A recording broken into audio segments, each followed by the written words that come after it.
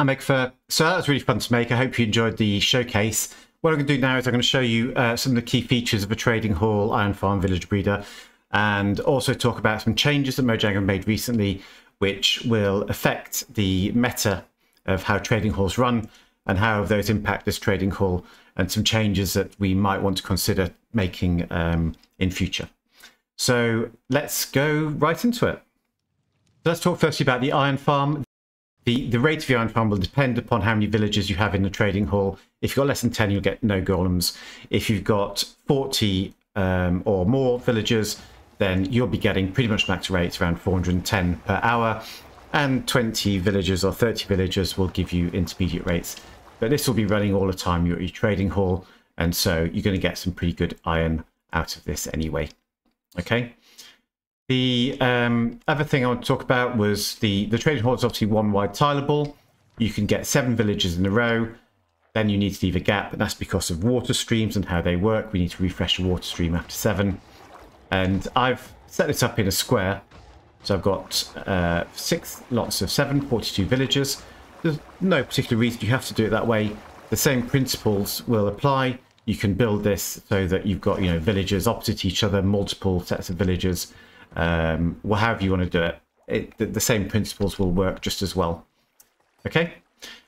One of the things that I want to do with the breeder was make sure that it was pretty much maintenance free.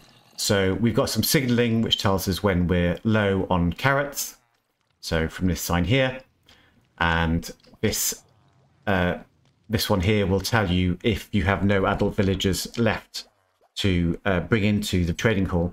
So if you've been putting a lot of villagers in at once, it takes a little while for new babies to be born and to grow up. And so you'll be told when they are ready to go. Okay. The signaling for that works with these daylight sensors. This clever little contraption here where a piston pushes a block above one of the daylight sensors, and that triggers a signal down here. We've also got this one wide signaling system going up using bone meal. And the bone meal obviously is not renewable, but how many villagers do you need? Put a couple of stacks in here at the start, and that'll be good forever.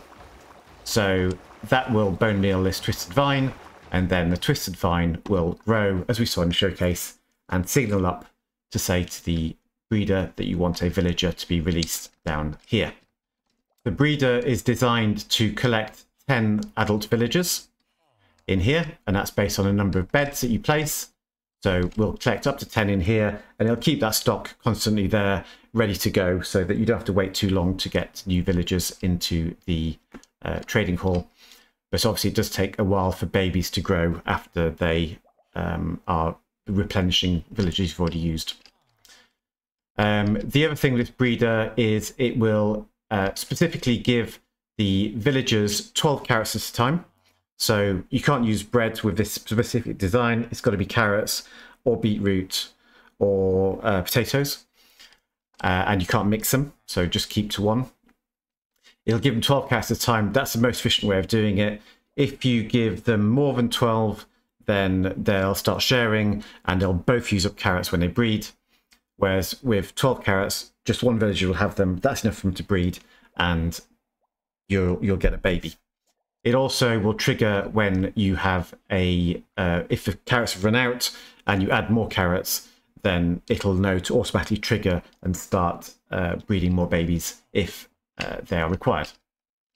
Okay, so let's talk about some of the changes that Mojang are making to the way that villager trading works. And the main thing that we've got to bear in mind is that now some villagers are going to be biome specific, and to get certain trades, you'll need to get a villager from the appropriate biome. At the moment, that's in experimental, but it will apply to librarians, it'll apply to cartographers, and it'll apply to our friend the Armourer behind me here. So this is a problem because our breeder is only in one biome, and so to get all of the trades we might want in a trading hall, we're going to have to bring in villagers from elsewhere, and the breeder can't do that for us. So that's the key thing. There are, of course, lots of other villager types, and the breeder is still very useful for those. And so I think it's still a good thing to have. But one thing we may need to do is we may need to think about, for example, putting a system in here where this is where the villagers drop down from the breeder above. We may need to think of putting a system in near here which has a nether portal, and that'd be an additional way of bringing villagers into his trading hall from other biomes. So you take them through the nether because it's quicker that way. One thing we'd have to think about is when you call a villager at the moment, when you press the lever inside, that will automatically bring a villager down from the breeder. If we've also got one coming in from the nether, that's not going to work. So we'll need to find some way of shutting off this circuit. And you can do that just by breaking some dust or taking out the bone meal, right? So if you're bringing villagers in from the nether, that's the way to do it. And then you can use your lever inside and just drop them into that hole from the nether. So that'll work fine. I think the second thing that I want to talk about is that you can now, and this is already in the full release, you can now only get discounts once by zombifying and curing your villagers. So at the moment that's done by the zombie coming along this track here, and one of these trapdoors will be open. When it's open, it can zombify that librarian here. But is it worth putting in this system to do that if you can only do it once? Well, yeah, probably. Why not? I mean, this is quite a, it's not an early game trading hall, let's be honest. It's quite an advanced trading hall, and I think when you get to that stage, it's probably the right thing to do, and you have it set up all ready to go. The alternative meta would be that you actually zombify your villagers before bringing them into the trading hall, and by doing that, you only have to do it in one place. Maybe you could even do it up in the breeder.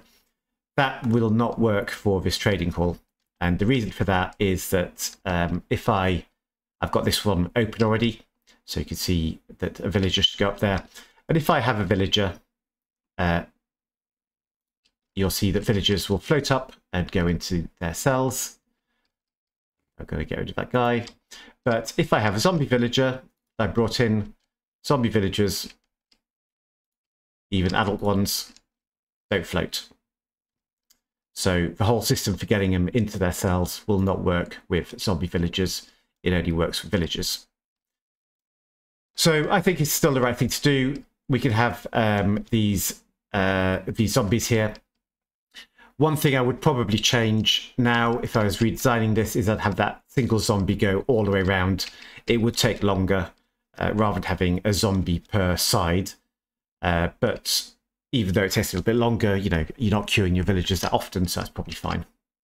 Okay, I've got just two more things to mention. The first one is that the fact, remember I said that villagers only need 12 carrots to breed, and only one of them needs those carrots.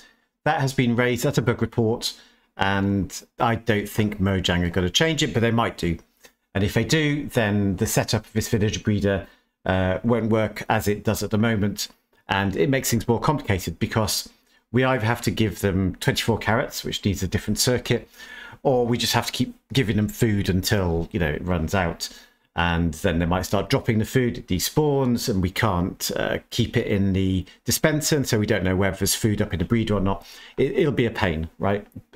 I much prefer the way it is. So hopefully it'll stay that way, but there is a risk that it could change in the future. If it does, then we'll fix it.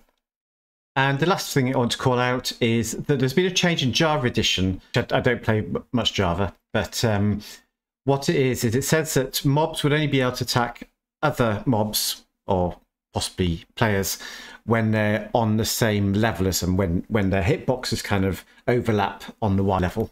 Now, you'll notice with this setup here that the zombie is up here on the rail and the villager is down there. So their hitboxes actually don't appear to overlap. So if that change ever comes to bedrock, there's no sign of it at the moment. If that change ever comes to bedrock, that could cause a problem with our zombification method, and we'd need to rethink that. Like I said, I don't see that change heading towards bedrock at the moment. There's nothing in the previews or anything, so we're probably safe for the time being. So there you have it, my best ever trading hall, breeder, and iron farm all in one. And I think it's a really great thing. There is a tutorial. I've already done a tutorial for the trading hall. That will be coming soon. and then I need to follow that up with a video for the breeder and for the iron farm parts. And they're not particularly big builds, so it should be fairly okay. But there's a few complications that we need to just make sure we get right as well. So it's important to get the video for that. I'll also give a world download attached to this video. So if you want to go and get the world download early and have a look, then absolutely go ahead and do that. And I hope to see you very soon. You take care. Bye-bye.